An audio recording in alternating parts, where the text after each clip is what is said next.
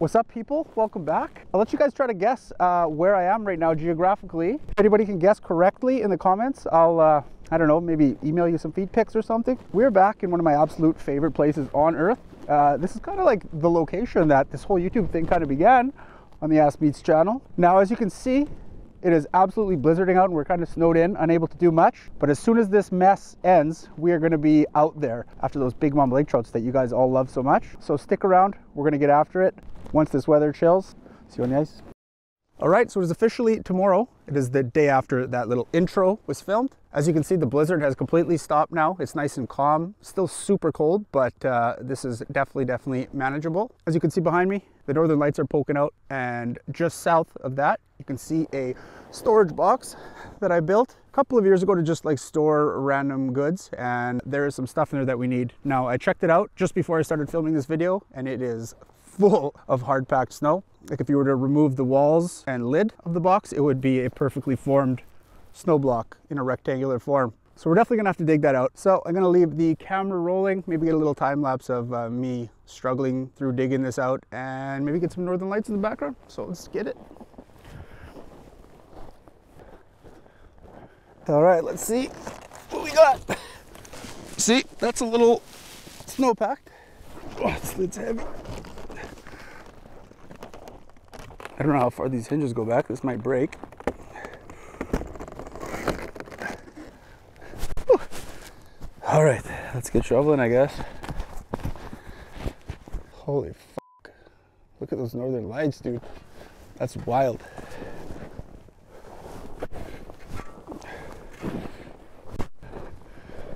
All right, we found what we're looking for. Sweet, sweet compressed gold. Propane. This stuff up here is not cheap, but it is so necessary because it's so cold. I think I pay like $130 per 20 pounder. So we're scavenging, using every last drop out of these leftover tanks here. That was hard work. So I'm gonna go get things packed up, but that's it for now. We will see you on the ice.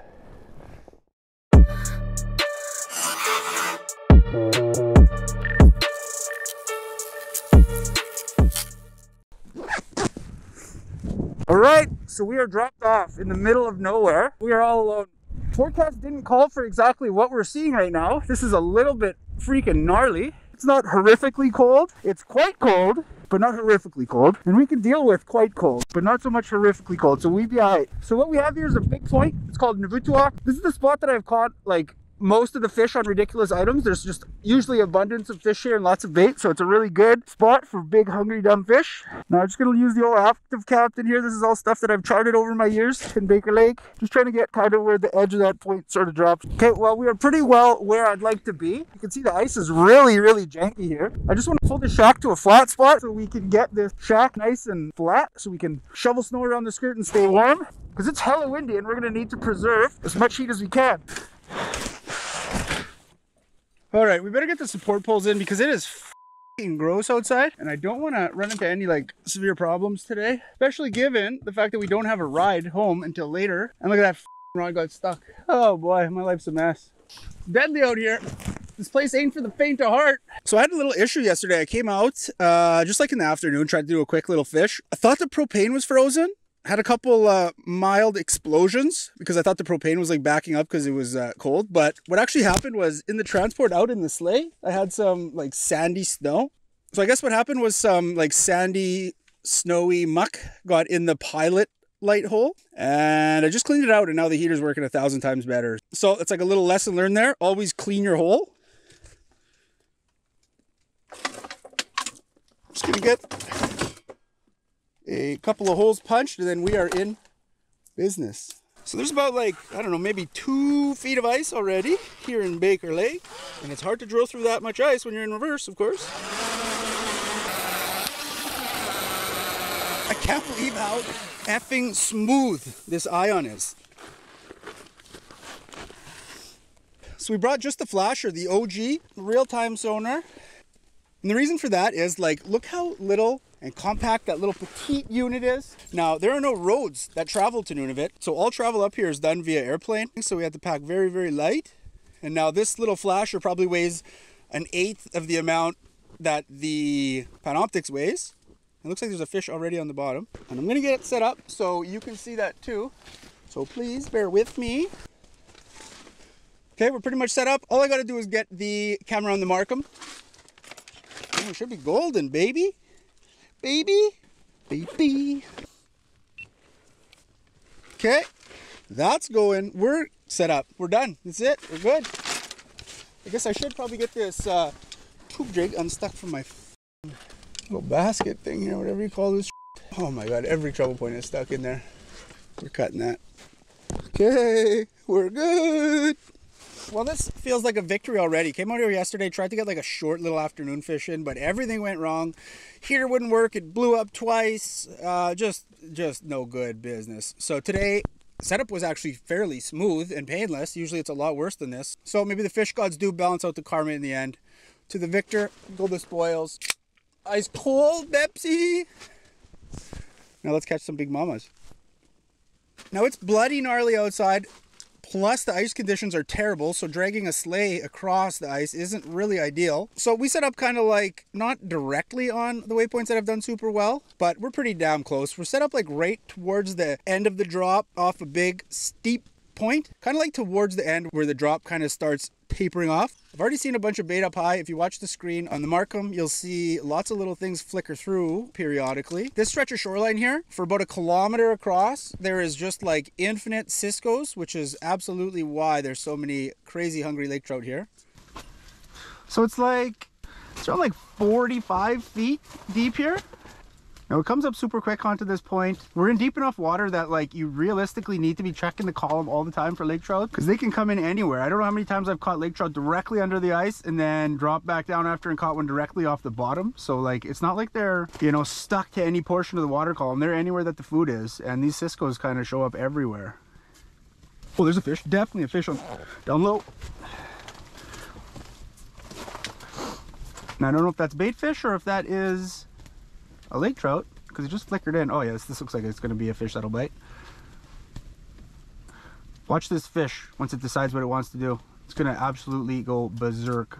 Let's see if I can get him chasing. He kind of wants to chase. There we go. This is going to be the first laker of the year. He just bumped it. Got him. There we go, boys. First laker of the season. It's doing crazy weird stuff. I don't think it's very big. It's starting to show some power now. It's not terrible, I don't think. It's starting to take a run. Ooh. Just kind of bucking at the bottom of the hole. I didn't really do a good job of cleaning these holes out. There we go. It's not a bad, it's a pretty bad one. Have a look at that, boys. I'm all tangled. Holy f, bro. First laker of the season right there. Feels good, man. It's like a below average size Baker Lake trout. See you, sir. Okay, there it is. We're back out here on Baker Lake. I am so glad to be back here. It's been a while since I've been ice fishing out here. For those of you that don't know, this is kind of where the whole YouTube thing started out. Like, I moved up here in, I think it was 2019. Started the YouTube channel on the back of being out in this remote, beautiful wilderness. And it feels really, really good to be back. It's a good start.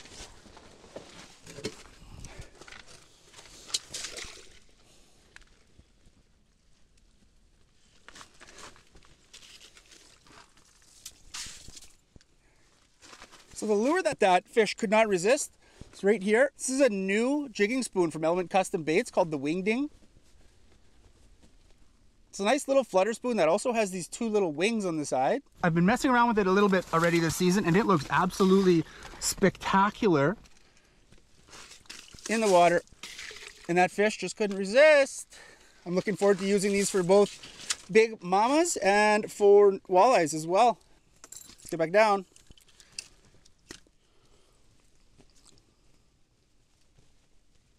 There's something there. Give a weird reading there for a second. It's also picking up the swivel if you're noticing that there's a second mark ahead. I usually tie a line to line knot like the bear toe knot, but because we're using this crazy flutter spoon, here's a fish, I decided to put a swivel to connect the 2 lines together just so we don't get a lot of line twist. I didn't use a swivel earlier this season while fishing walleyes using the spoon, and the line got so twisted.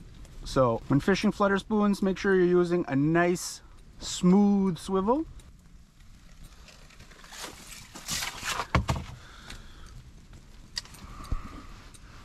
Oh, there's a fish. What is going on with this screen though? You can still kind of see it. What the f is going on, bro? Why is this so f***ed up? It's right on it. There we go. Gain was too high. That looks like a bigger mark. Just switch it up to a white tube. That's the absolute staple lake trout bait. This fish is charged up. This might be a big one. It looks kind of big. And it's acting kind of big too. It's usually the smaller ones that are kind of like absolutely crazy and just crush it. Whereas the bigger ones will often show a little more tentativeness. Oh no. I think that fit. Oh, he's still there. He was chasing it down. Oh, he's getting charged up. He's gonna bite. Right here. This is a better one. For sure this is a better one.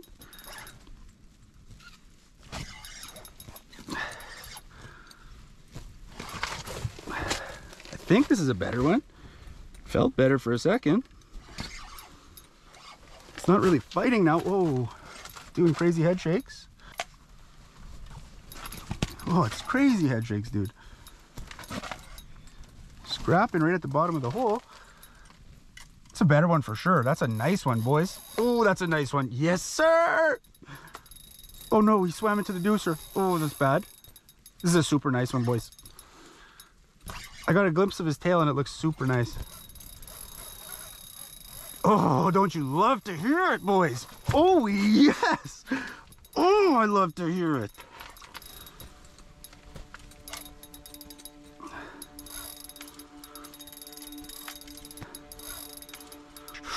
Jeez, why didn't I pull the deucer? Oh, no.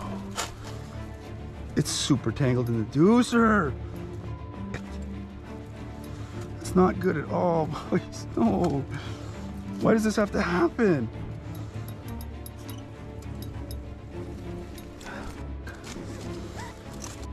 That's really bad. That's really, really bad.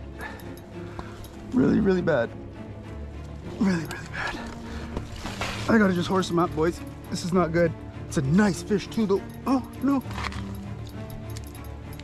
We gotta horse him. Come on. Okay. We're out of deucer cable.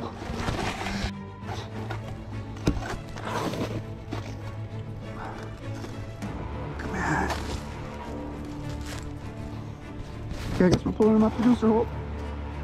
Here we go. No. This is a joke, dude. A joke. Okay, he's free from the deucer. You guys serious, man? Why does this stuff happen to me all the time?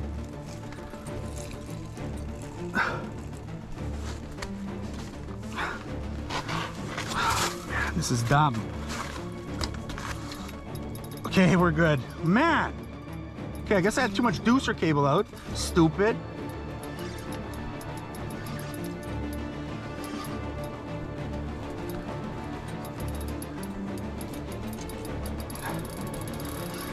Get him up. There he is. It's a super nice one, boys. That's a nice fish. Okay, I'm just gonna lip rip this guy just to make things a little easier. There we go, boys. There's the first nice laker of the season. It's maybe like a 33 incher, maybe. Have a look at that deadly Baker Lake laker. So pretty. Look at those fins, man. Awesome. Get him back.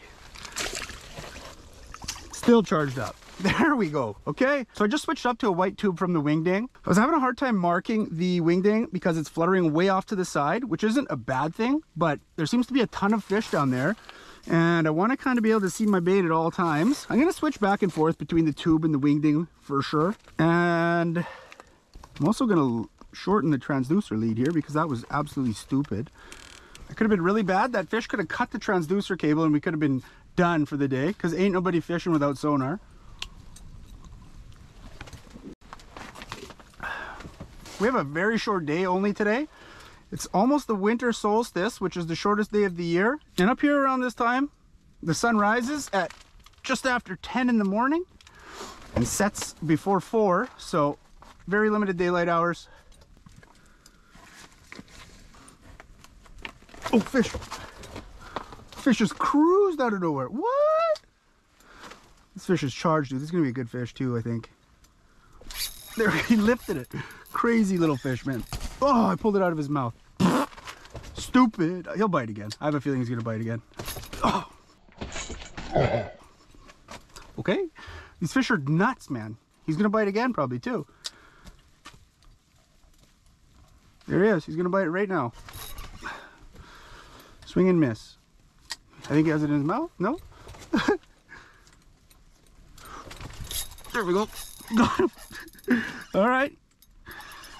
The one nice thing, well, one of the nice things about fishing here in Nunavut, there's a lot of room for error. These fish are so charged up.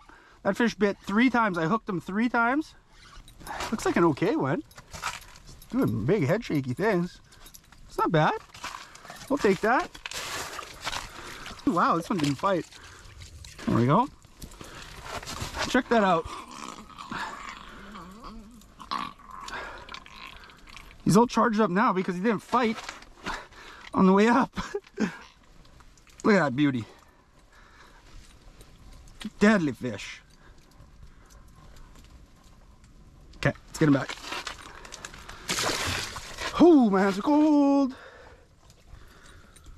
Whew. Okay, so that tube got a little mangled, and that's no discredit to the tube. That fish bit it like 3 or 4 times and probably like lashed onto the side of it and didn't get hooked the first couple times, so undoubtedly that tube's gonna get mangled up. But we're gonna switch to this. What we have here is a Cougar Baits. Just a nice little 1/2 ounce jig.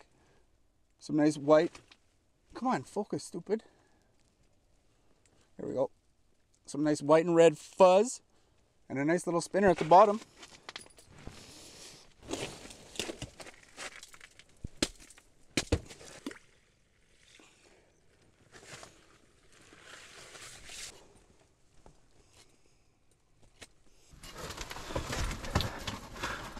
These Cougar baits are so freaking deadly. They're hand tied by my man's Max Kaufman. Now, they're definitely not going to be the cheapest bait in your box, but it's evident as to why, because the workmanship on them is just incredible. They are so beautifully handcrafted, hand tied. Such nice patterns on them, nice combos of different hair. Hair jigs are a must have in any serious lake trout angler's arsenal. The nice thing about hair is that, unlike plastic, it's going to take a lot of force to rip the hair off the hook because they're just so fastened to the jig head.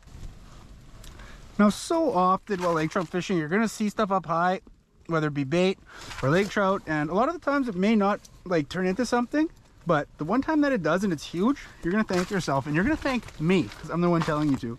Oh, there's a fish. Ooh. That fish is going to bite. He's so charged up, and it looks nice size too.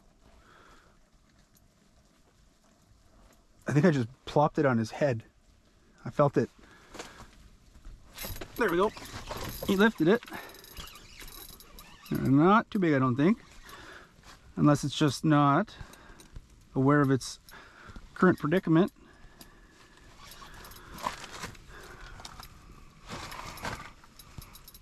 I'm just going to pull... I'm going to pull this out just in case, because I don't want that to happen again.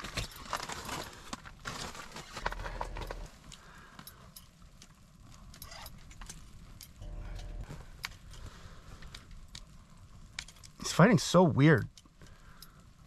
So they're not taking any sort of runs, just kind of like dogging at the bottom of the hole, doing circles, scraping the braided line against the freaking sharp ice. There it is. Nice little medium dark lake trout. Look at that guy. Stop, stop, stop. Medium. Pretty as heck though. Let's get back down. We need more. Okay, so what we're gonna do is we're gonna devote half the day to just having fun, playing around, make a separate video. I think we've got enough for a video now. Oh, there's a fish. Then I'm going to make a separate video doing what we came here to do. So what we'll do is we're going to catch one more fish. And I think there's one right on this bait. Yep. We're going to catch one more fish. And then we're going to do what we came here to do. And that is catch some fish on a ridiculous lure, which I will show you in the next video. So hang tight. We're going to catch this fish right now. And then we're going to switch. Warm-up's over. Time to pull out the big guns. The heavy artilleries. Just pounding the bottom right now. Sometimes these Lakers will want to just eat a bait directly off the bottom for some strange reason. Now you can't really see it on the fish finder because there is a dead zone. Like I mentioned earlier, we're fishing on a slope. So the beam, as we know, shoots out into a cone. So part of the beam is catching the top of the slope and the other part is catching the bottom of the slope. So the width of the beam is interrupting the signal. So we're missing about, I don't know, maybe 4 feet or so of, oh, fish. Fish all over it. Come on. Nope, didn't want chase.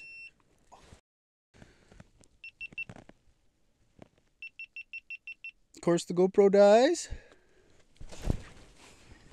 He nipped it. And I'm going to try to change his GoPro battery while also attempting to entice this fish. I don't know where it is. The screen is looking gross. Oh, does he have it? Oh my Lord.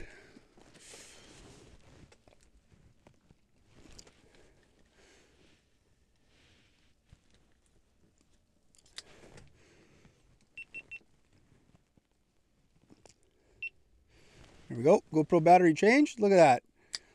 That's how you know you're a pro YouTube fisherman guy. When you could change a GoPro in the midst of trying to lure a lake trout. But I think I blew it.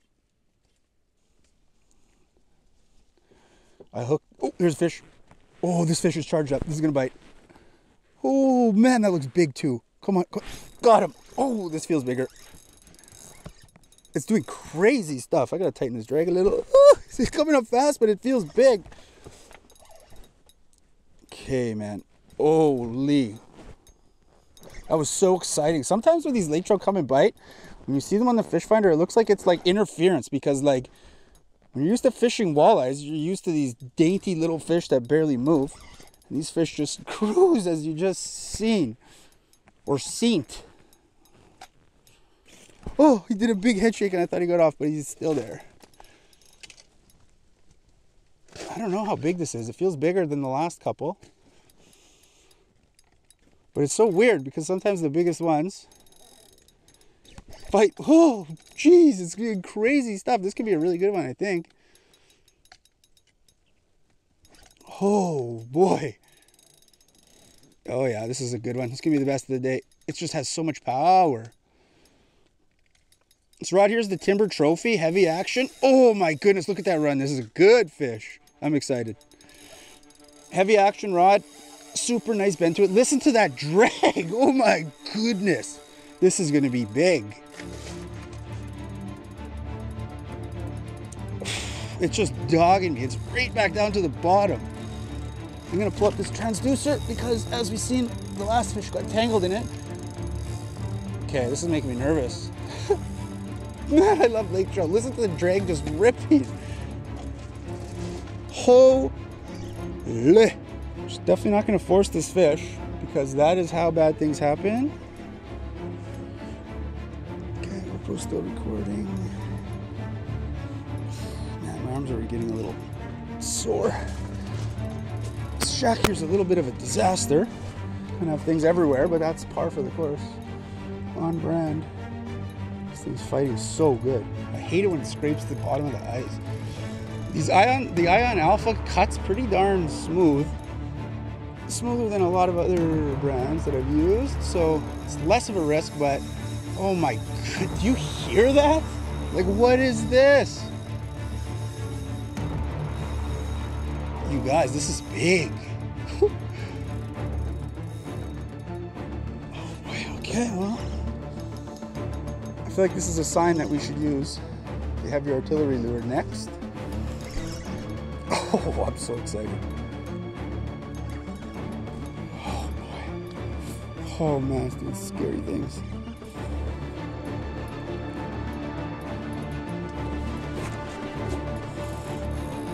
Oh man, this is fighting so good.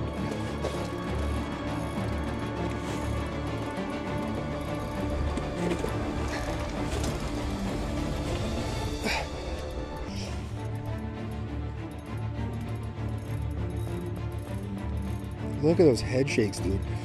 This is nuts. It's just so powerful.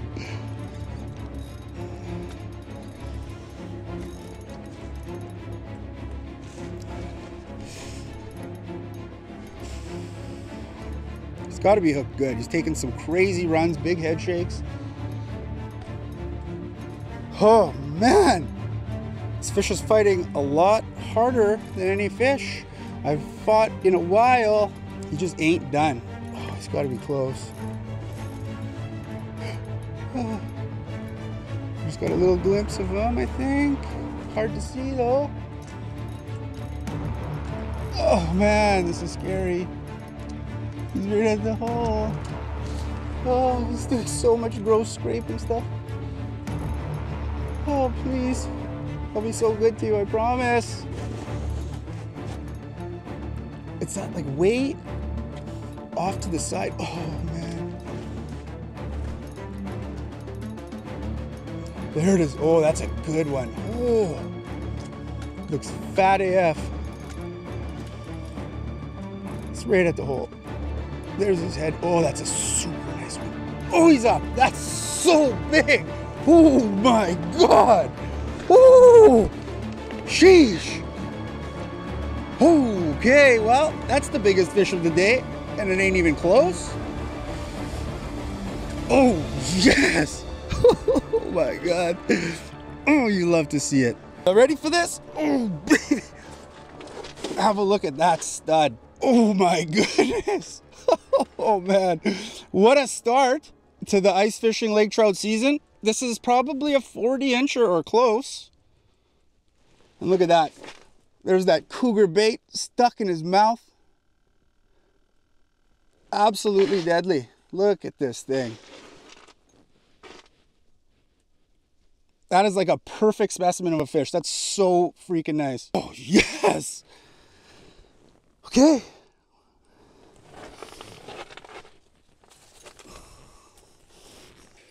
It was not hooked that good.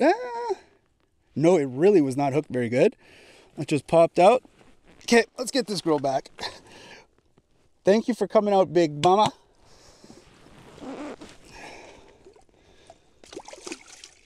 There she goes. All right. That couldn't have worked out any better. I just said that we're going to catch one more fish and then we're going to switch to the heavy artillery. So we're going to cut the video. That is such a good way to wrap this up. It's the biggest lake trout I've caught in probably 2 seasons or so. We still got half a day left though, and got some cool things planned. So I don't know what else there is to say, but thank you guys all so much for watching. Stay tuned for the next video. I guess I'll give you a little sneak peek, little hint of what's to be expected right there. Now, at first glance, that may look like a little something that you may find in Auntie's top drawer, but that definitely ain't what it is. So stick around for the next video. Until next time. Well, that was fucking exhilarating.